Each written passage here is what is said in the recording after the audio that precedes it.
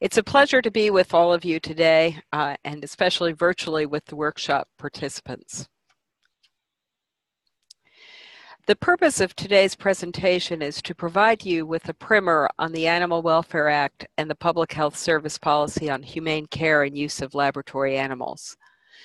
Today, I'm going to focus on the federal statutes and supporting regulations and guidance and provide an overview of what they are, what they focus on, and how they work together. I'm also in the process going to try to avoid making normative statements about their success or lack thereof. The Animal Welfare Act is the primary piece of federal legislation that deals with the protection for warm-blooded animals used in research. Prior to its passage, there were a couple of states that had laws governing the treatment of laboratory animals, but there was very little focus on that aspect of animal protection. It's actually worth remembering that in the mid-1960s, this was also the time that the public interest in the protection of human subjects started to develop. The Animal Welfare Act was passed in 1966 after two articles caused a major public outcry. The first was in Sports Illustrated, and it told the story about a family dog named Pepper who was illegally taken by an animal dealer and euthanized before the family could recover her. The second was an article in Life magazine, pictured here, that focused on the terrible conditions in a dog dealer's farm. The focus on the original legislation was on dogs and cats. Other animals were covered only after an institution registered because of its research involving dogs and cats. Over the next 4 decades, the legislation was amended a number of times, and this broadened its scope and coverage.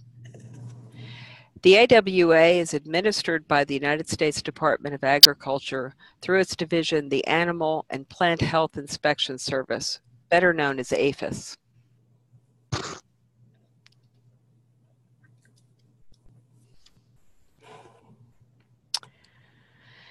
The AWA applies to dogs, cats, primates, guinea pigs, hamsters, and farm animals when they are used for laboratory research. One of the most controversial aspects of the AWA is that it specifically excludes birds, mice, and rats. Such rodents are the most commonly used laboratory research subject. The reasoning for this was that an expansion would have stretched USDA's capacity for inspections past the breaking point, thus limiting its ability to regulate larger operations. The full panoply of oversight was also viewed as onerous for small operations. As we'll discuss, through other oversight mechanisms, most, probably in the range of about 90% of birds, rats, and mice, end up being included in the animal protection requirements. There are nonetheless a few smaller colleges and companies that use only rats and mice and are not subject to the AWA. The AWA itself is fairly spare, but the regulations set out detailed instructions for licensing, registration, record keeping, and local oversight, all under the authority of an attending veterinarian and a local review board. That local review board is called an Institutional Care and Use Committee, or an IACUC.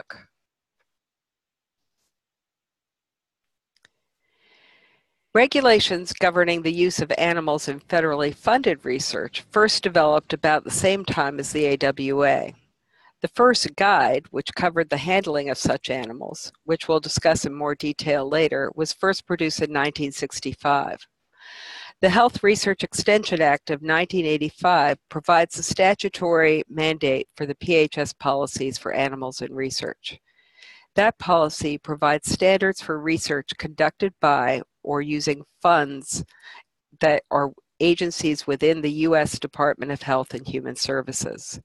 These include the National Institutes of Health, the Centers for Disease Control and Prevention, the Food and Drug Administration, the Agency for Healthcare Research and Quality, the Indian Health Service, and the Substance Abuse and Mental Health Services Administration. The Office of Laboratory Animal Welfare oversees the care and use of research in public health service funded research. PHS policy requires institutions to establish and maintain proper measures to ensure the appropriate care and use of live vertebrate animals involved in biomedical and behavioral research testing or training activities. PH policy is based on the U.S. government principles for the utilization and care of vertebrate animals used in testing, research, and training. OLAW provides guidance and interpretation of the Public Health Service policy on humane care and use of laboratory animals. It also supports educational programs and monitors compliance with the policy by assured institutions. As noted earlier, the PH policy uses a very broad definition of animal. It applies to all live vertebrate animals, so it includes birds, mice, and rats, as well as fish and other cold-blooded animals.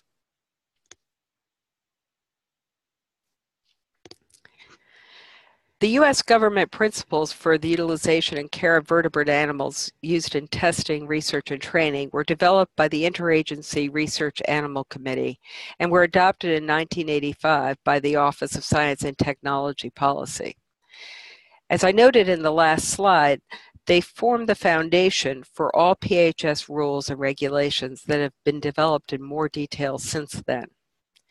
In the left-hand column here, I've pulled out the focus of each principle. As you'll notice, for one thing, they begin by incorporating the AWA. One important feature worth highlighting here, and this is because there are sometimes questions about whether federal regulations allow or perhaps more likely require review boards to consider the overall utility of the research that is being considered. That's the focus here of the second principle. And so it should be viewed as within the purview of a review by an agency or AACCREDITATION. As we'll discuss, one important feature of any protocol review, and this is implicit in the AWA as well, is the application of the 3 R's, which we'll discuss in a little bit. The principles here focus on pain and distress, mandatory sedation, and anesthesia, all of which were neglected in the early days of animal research. These have been a particular focus recently. Here we continue with the remainder of the principles, including appropriate euthanasia. Living conditions and meeting social needs of animals have also been a recent focus. Another focus of review entities is the qualifications of the investigators. Appropriate training is necessary. You can't just perform surgery on an animal without such training. Finally, the last principle does allow for exceptions, but it requires a balancing of utilities and review by an AACCREDITATION. How well that is done probably depends on the AACCREDITATION.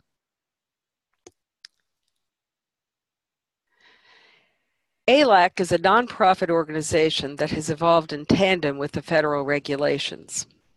It was founded in 1965 to promote uniform standards for animal care in U.S. laboratories. Those standards are now set by the Guide. It serves as both an accreditor and an inspector. PHS policy requires that institutions that receive federal funds report when they have such accreditation and also must state problems that they might have incurred during an AAALAC review. In this sense, AAALAC plays a role similar to that played by the Joint Commission with hospitals. AAALAC members are both national and international. All major U.S. pharmaceutical companies and commercial suppliers of animals are accredited by AAALAC. So through that connection, it's reasonable to estimate that about 90% of research animals in the United States are cared for and used in programs that apply the standards of the Guide.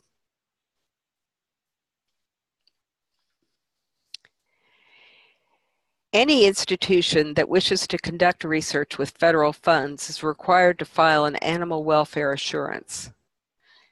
These are fairly onerous and require a full description of the institution's plan for the care and use of the animals throughout the institution.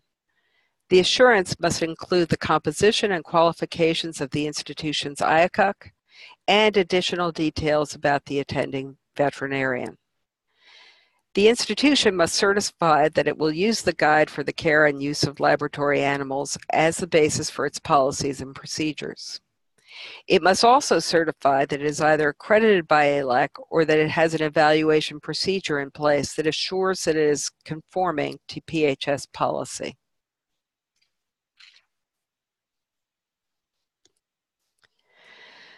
Over the last 5 decades, federal regulation for animal use has evolved considerably from the first focus on dealers and licensing.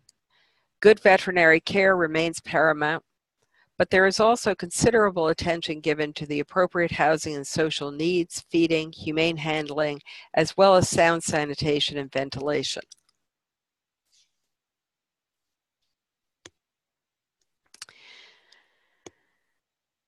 Both the AWA and PHS policy require that any research institution doing animal research, and that depends on the definition used by that policy, must establish a review board, as we discussed, an Institutional Animal Care and Use Committee, fondly known as an IACUC.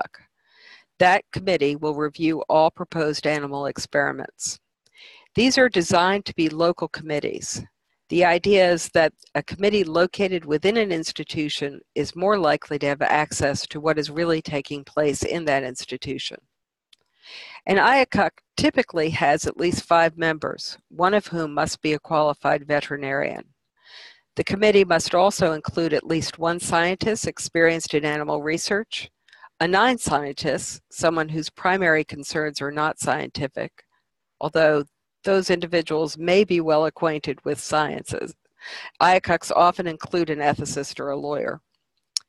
And finally, a member who is not affiliated with the institution. Larger institutions typically have larger IACUCs. All institutions covered by the AWA and PHS policy are responsible for the oversight of all animal-related activities occurring within their institutions, regardless of how long or where the activity occurs. Satellite facilities in areas where any form of surgery is performed on animals must be inspected at least once every 6 months by the IACUC as part of the semi-annual evaluation. USDA requires semi-annual inspection of all animal study areas, and these are defined as areas where USDA-covered animals are housed for more than 12 hours.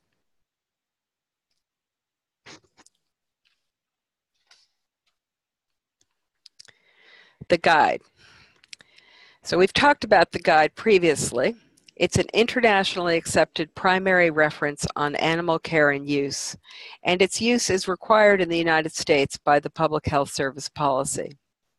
It also serves as the source for the standards used by AAALAC accredited entities. It was first published in 1963 under the title Guide for Laboratory Animal Facilities and Care, and it has been revised a number of times. More than 500,000 copies have been printed since its first publication. Many of us now read it online. In 2006, an ad hoc committee appointed by the Institute for Laboratory and Animal Research recommended that the guide be updated. The latest edition is the product of those recommendations. The guide is currently in its 8th edition, issued in 2011. The guide covers in considerable detail all aspects of the care and use for laboratory animals. These include chapters on establishing an animal care and use program, including the role of the IACUC and protocol review, environment and housing, veterinary care, and specifications for the physical plant overall. Central to the guide is an overarching requirement that care and use of animals must be done adhering to strict ethical standards. Within that construct, it continues to build on the 3R structure that has had a fundamental role in the development of those ethical standards. You'll probably be happy to know I'm not going to read all of these, but I invite you to look at them in detail later. The commitment to the 3R's construct is reflected in the more detailed protocol review guidelines that are provided in the guide.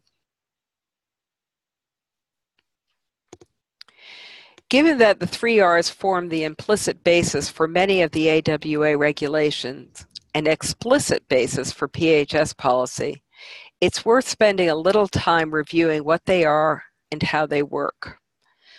They were first proposed by Russell and Burch in 1959, and they gained broad adherence about a decade later. One of the features of the 3Rs is that they provide a framework that has been able to evolve as research has evolved. They include reduction in the number of animals used, refinement in the methods used to limit pain and suffering, and other aspects of animal care, replacement with insentient material or with animals less likely to experience pain and suffering. Let's look at them in turn. As scientific statistics have evolved, discussion around reduction has also evolved, and there has recently also been considerable discussion about animal models and how to move away from traditional models when appropriate.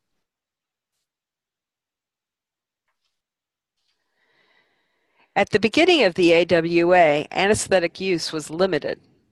Now there is regulation and attention through all stages of a surgical procedure. The environment in which an animal lives is given strict consideration. Attention is given to all aspects of handling procedures.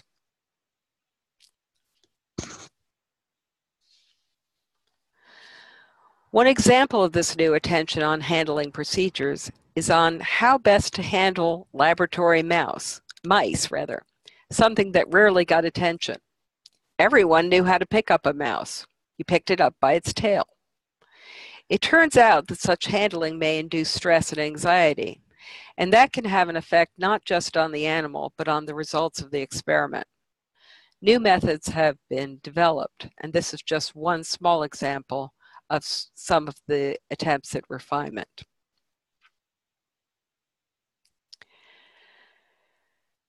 One area that is evolving rapidly is replacement. Computer modeling is an ideal that has not yet been achieved.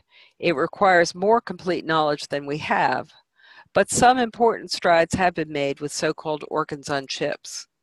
These allow the use of fewer animals.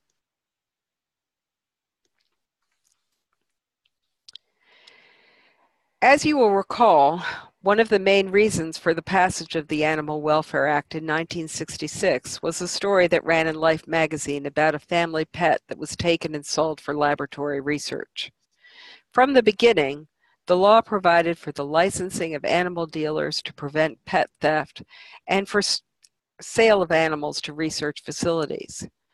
Nonetheless, this issue has continued to have public attention because the law did not prohibit the use of such animals, it just required licensing, and that dealers of such animals meet provenance requirements.